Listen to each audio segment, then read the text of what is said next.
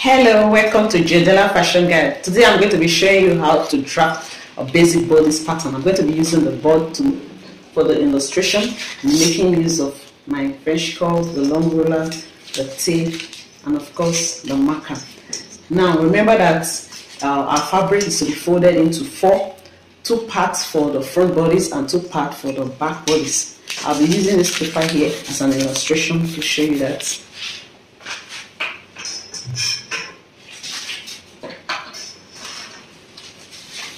So, assuming this is our fabric,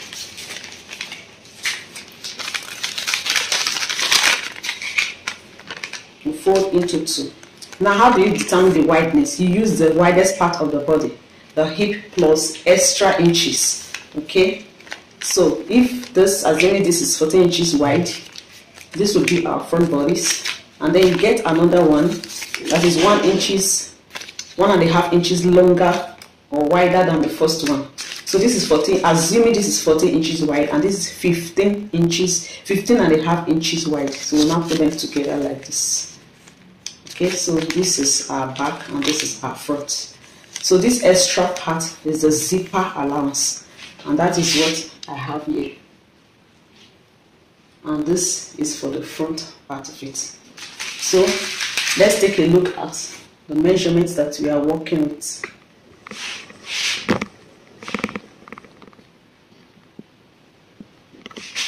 We are working with the shoulder of 15, armhole depth of 6.8. I'll be explaining briefly how I got that. We're working with a bust of 32, the waist of 30, hip 35, shoulder to bust is 9.5, shoulder to waist is 15.5, shoulder to hip is 23 inches, the dress length is 30, our nipple measurement is 7, it's going to give us 0.5. I'll explain how I got that.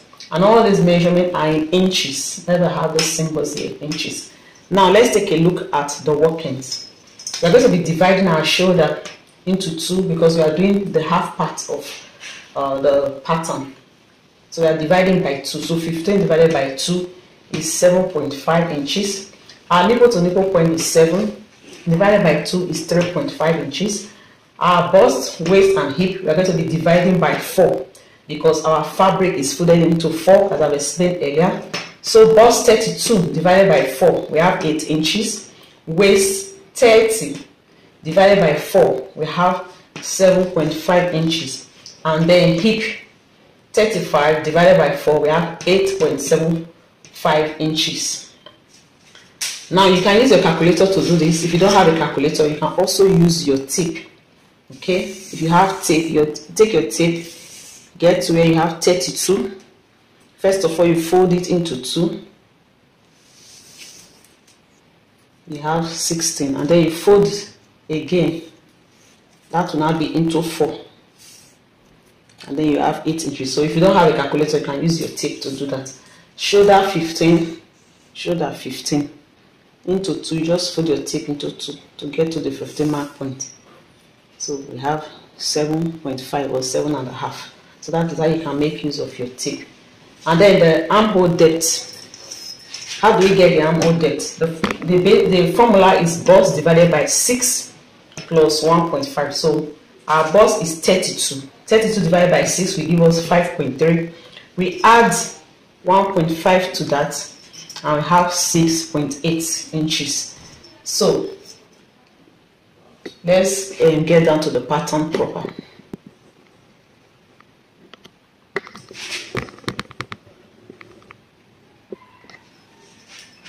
Now we are going to first of all mark out all the vertical measurements. We are using shoulder to bust 9.5 inches. So let's mark out all the vertical measurements first. 9.5 inches. I'll also mark it so that we can have a straight line. And then shoulder to waist, we have 15.5 inches. Shoulder to hip, we have 23 inches. You come this way and also repeat 9.5, 15.5, and then 23 inches. And of course the dress length is 30.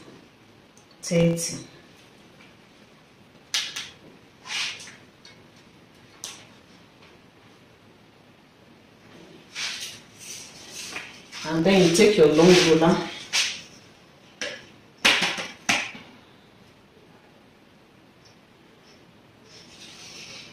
So you mark across the back and the front.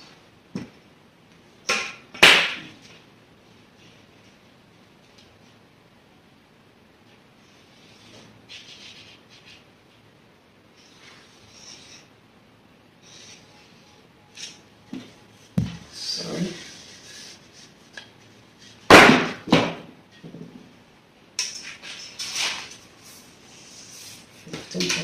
Let's mark that again so that it can be accurate. Okay.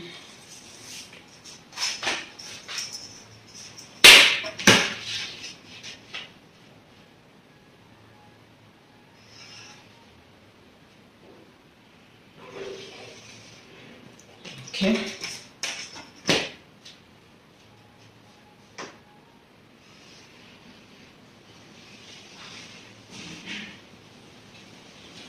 So let's go ahead to label the lines. This is our zip allowance for the back bodice, our zipper allowance, and then this is our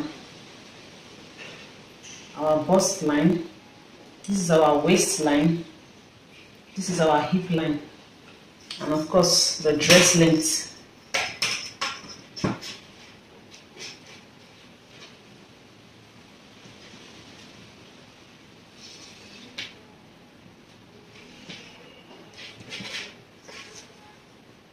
This is the dress length. Now, you are going to be adding allowances when you are transferring to fabric. So after getting your pattern, if you are transferring to fabric, the dress length, you add extra 2 inches to the down part so that you'll be able to fold the down part. Remember that you are still going to be cutting. So you add extra allowances to that. So let's just add it here. I'll use broken lines to mark that so that you know that that is the allowance.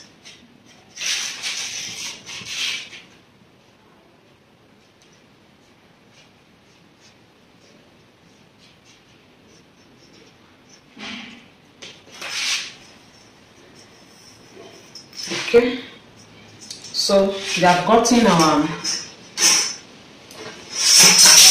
vertical lines out. Now let's go to our shoulder. Let's begin to impute our measurements now. Our shoulder is 15. We are starting from this place, the front bodice point. Whatever we do is affecting both the front and the back. So we said divided by 2, we have 7.5. So starting from the front, this part is from the front. Starting from the front bodice, you put your tape there and you measure 7.5 inches. Okay, I'm not going to be adding any allowance here because this is just a draft. If you are transferring to fabric, then you cannot add your 0.5 inches allowance. So I'm going to be stopping there. I'm not adding any allowance. Now the neck depth and the neck width I want to make use of. I want to make use of a neck width of 3.5 inches, both front and back. The neck depth, the back, I will make use of 1.5 inches, the front 4 inches.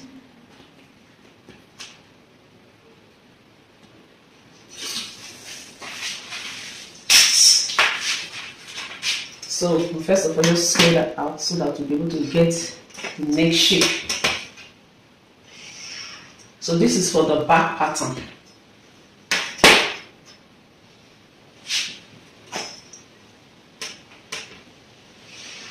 And this is for the front pattern. The basic shape, neck shape is a round shape, so just use your French curve. You can also use your free hand if you do not have a French curve. Okay? You can also use your free hand.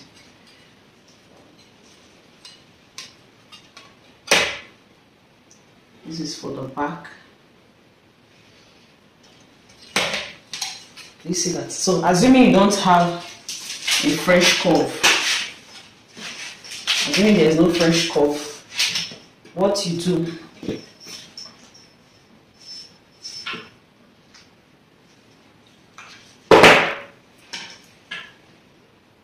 is to place your tape at this corner here and measure 1 inch,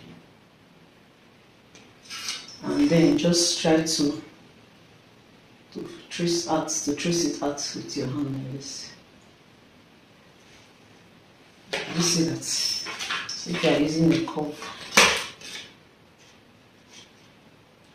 you see that? You see that? So just try to. So that is for the neck. This is just a basic pattern. So depending on the dress type that you are making, if it's going to be a V or any shape, but this is the basic shape, the round neck. This is a round neck shape. Okay. Now the shoulder.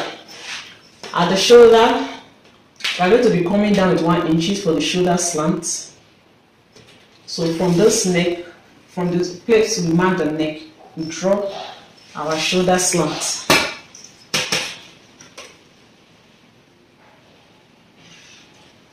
So having gotten our shoulder slant, we are going to get the armhole depth from there. Remember that our armhole depth, after calculating, we arrive at 6.8. So how do you get that on your tape? This is 6. This is 6.5. This is 6.75, which is close to 6.8. So I'm using 6.75. That is if you approximate. So just place it here and get 6 point, which is here. So the full one.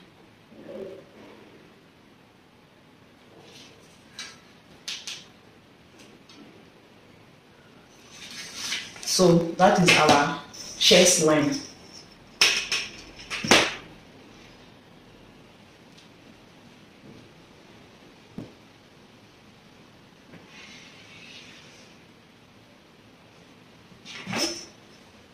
So this is our chest line.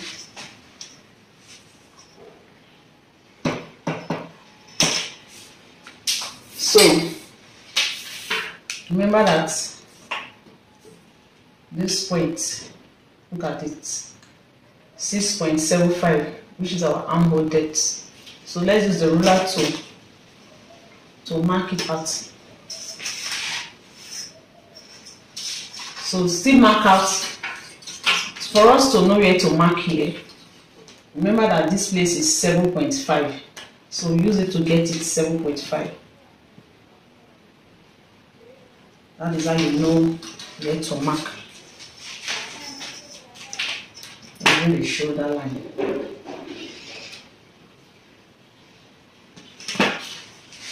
Okay. Now we're going to get the midpoint. To be able to get the armhole curve, we'll check out the midpoint. So to do that, like say 6.8 divided by 2. So just simply fold your tape into 2 to get half of that. Okay. So for the front bodice, we are going to go in by ½ inch, because some can go in by 1 inch or 0.75 inches, depending on the customer's body. Okay, the armhole curve is deeper when you compare the front and the back. So we are using 0.5 for the back and use 1 inch depending on how your customer is.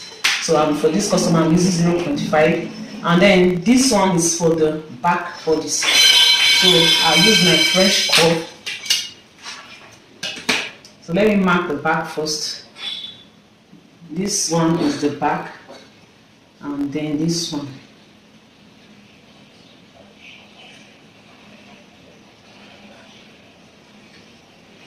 So this is the back, and this one that is inside is the front.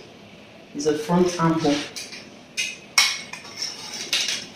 Okay.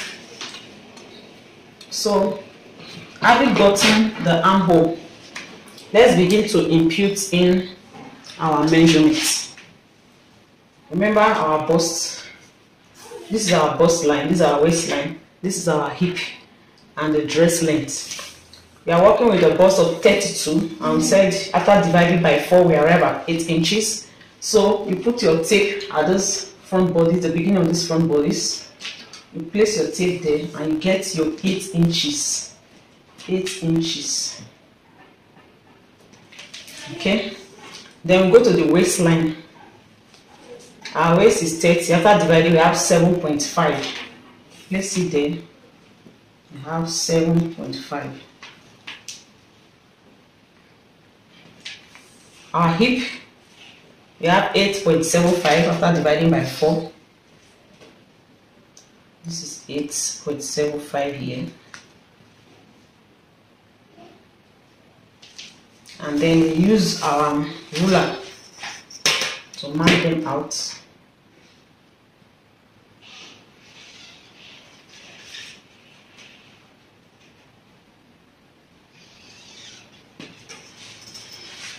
Note that when you have to cut out, you are not going to have a sharp point like that. You just use your French curve to blend it out so that you don't have any sharp edge. Okay. So let's impute the dart. We're going to be taking that at the waistline. So to get the position of the dart, that is why we use a nipple to nipple point of 7. When you divide by 2, you have 3.5 inches. So place it at the beginning of the front bodice, and you mark out the 3.5 inches on the waistline. Also mark out 3.5 inches at the bust line and 3.5 inches at the hip line, so that you can get a straight line. Connect all the lines together with your ruler.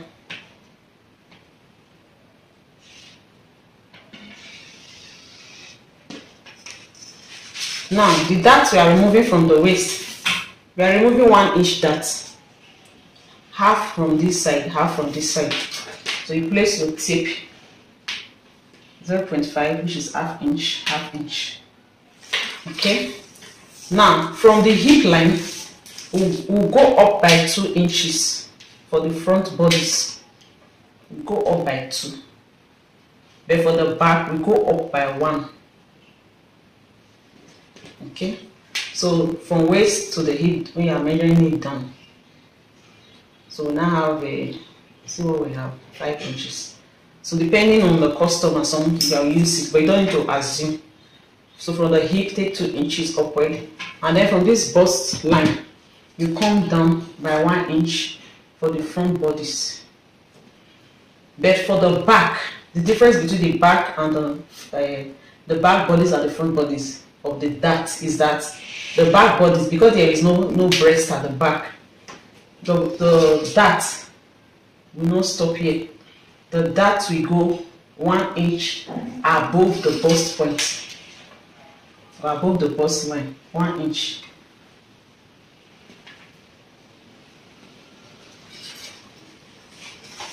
So I'll connect the lines together.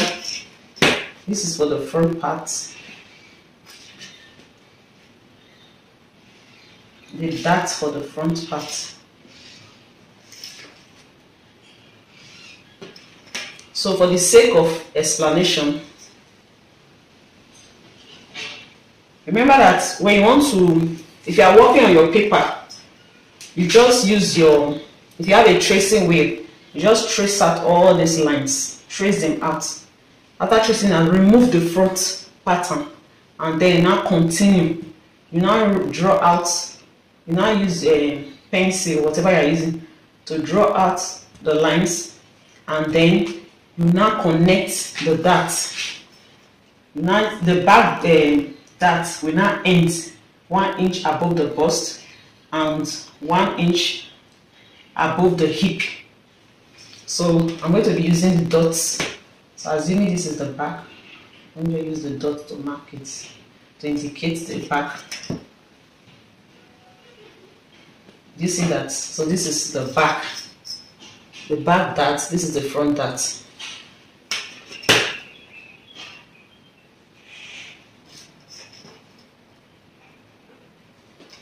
Because I'm using the board to explain both the front and the back bodies. I hope it is clear.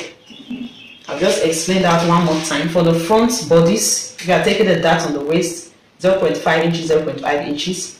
From the waist,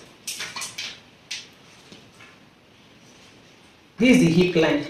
From this hip line, you go up by 2 inches. That is where the dart for the front bodies will stop. And then for the bust line, you come down by 1 inch because you don't want the dart to start exactly at the bust line. So you come down by 1 inch. But if it is the back bodies you are drafting, you go 1 inch above the bust line and 1 inch above the hip line. So take note of that. Okay, that is just basically all.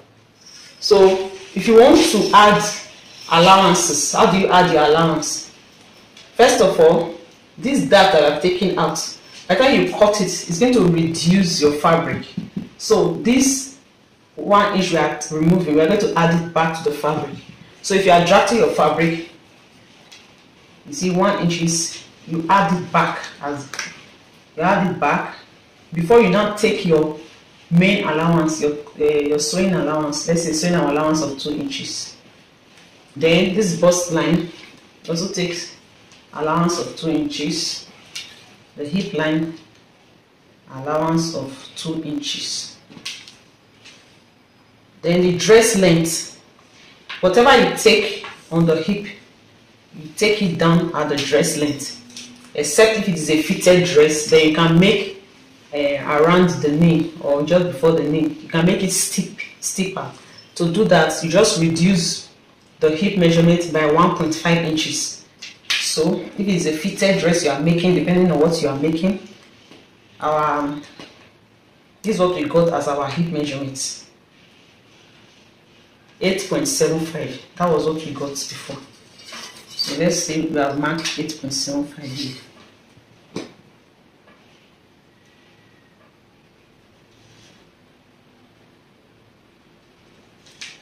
So depending on what you are making, it will determine how tight you want the around the knee to be.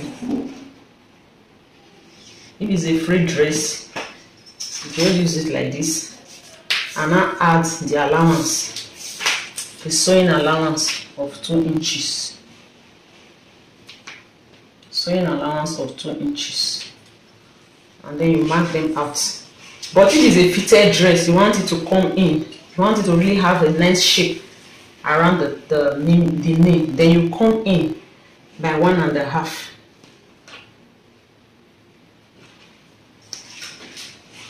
So you now have something like this.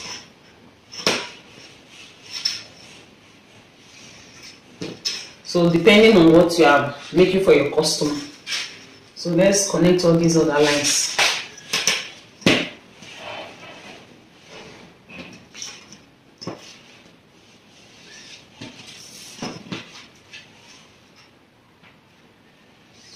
Remember that this is a pattern. By the time you cut and trim, you are not going to have of course you have a nice shape because you have taken the dart. That is all for this class. If you find this class helpful, please give me a huge thumbs up, like, share. Please subscribe to this channel, help this channel grow. See you.